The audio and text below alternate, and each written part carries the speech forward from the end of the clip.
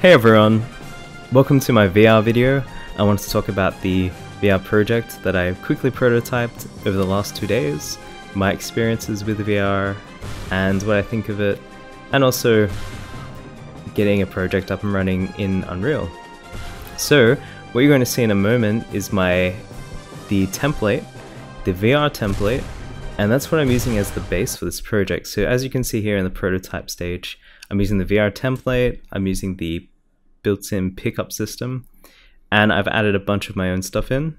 So first of all, VR is new to me. I've done mobile VR before, but I've never done touch control VR or anything with room scale. So it's been a really exciting experience. AI is new to me in terms of Unreal. I've done A-star pathfinding and I've done AI in Unity using NavMesh before, but I haven't used the Unreal system. So it's been really great. I was really happy with this prototype. I did this last night, and this morning I woke up and I wanted to polish it a bit more. So I built this environment that you see here. I put in some music and some sound effects, and the sound effects really brought this to life. So it was a ton of fun just getting in, you will hear in a second, getting in the noise for the explosion. So that noise there. And also you'll notice with the enemies, when they see you, they make that noise. And when they die, they make a noise as well, which is really nice. I really like having the visual and the audio working together. And in terms of the enemies, they've got a few states set up, so it was really fun to work with the animations.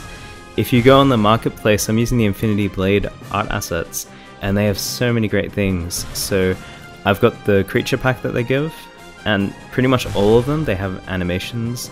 There is a lot of setup you'll have to learn if you want to use it properly. You can't just like drop and drag everything, but it's worth learning. And it's fun to have good art assets. And the other one I'm using is the Infinity Blade Grasslands, which is really nice, and that is of course free, and what I'm using here. So you'll notice I'm actually doing my debug in a render text above enemy heads.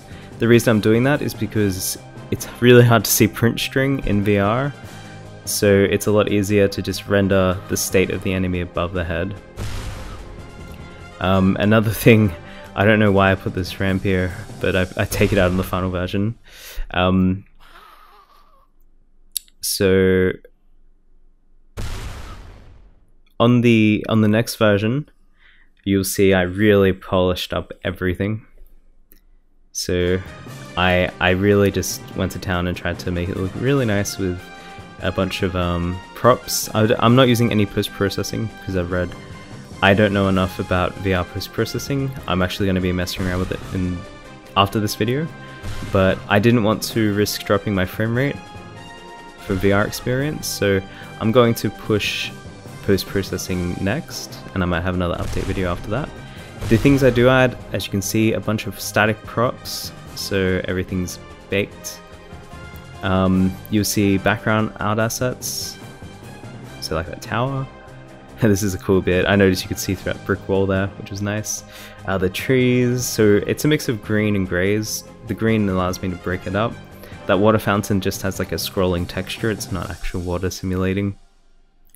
And I forgot to mention, I actually put an outline around these objects. It's just a material, it's not a post-processing pass. It's just a simple material I made. It's not like the greatest material in the world, but for prototyping purposes, it allowed me to quickly see that I could interact with that object.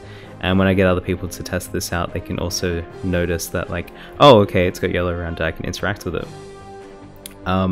So yeah, I've been having such a blast with VR. You get a sense of the world, you get a sense of the objects that you're moving or throwing or attacking with. It's really unlike anything, and I'm definitely going to be putting out some VR games, and it's definitely what I'm going to be developing in from now on.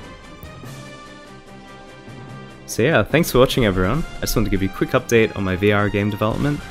I hope you enjoyed this. If you want a more technical look, I do have some extra footage, so just comment below and I'll put a video together.